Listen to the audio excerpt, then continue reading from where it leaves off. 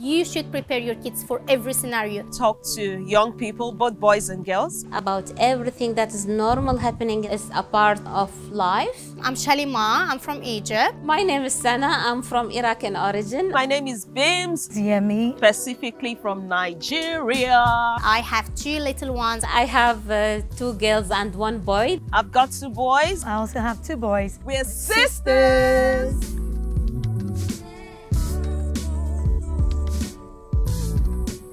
Puberty is something you never ever forget. I knew some of what to expect, but there was also the feeling of, okay, what if my experience is not like everybody's own? I felt worried because I didn't know that everybody's different. I started to look at my friend's body and don't know what's happening to them and what's not happening to me. My mom didn't prepare me at all. I even had some aunties that will joke around and say, oh, you're growing this, you're growing that. I didn't like that attention. Yeah. My advice to any parent who is nervous about talking about puberty or periods is just talk, just start. It is something normal and it's gonna happen one day. Why we want our daughters to be scared? If you are not gonna talk to your kids or you are not gonna talk to your nieces, who's gonna talk to them? How are they gonna know what's happening to them? And talk to them about the emotional changes, you know, things that will go on in their bodies, and let them be free to be able to talk to you when they also have issues. That's often overlooked.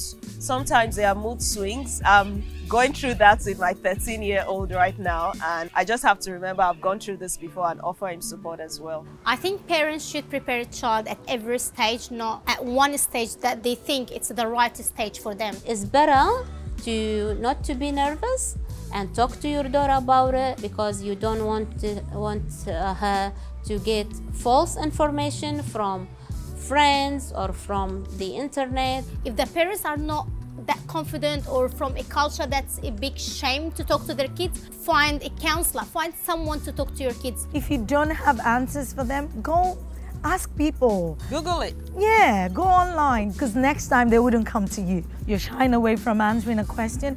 They'll rather go to someone else. So do your best. I don't know the answer, darling.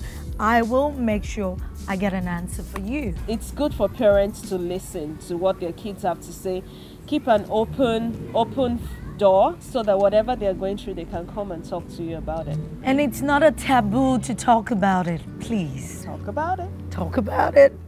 For more information on body changes and periods, visit the Know Your Health website at fpnsw.org.au/know-your-health and click on the Periods tab, or call the Family Planning New South Wales talkline on 1300 658 886 for free and confidential advice. If you want to speak to someone in your language, call the Translating and Interpreting Service on 13 14 50 and ask to be connected to Family Planning New South Wales talkline.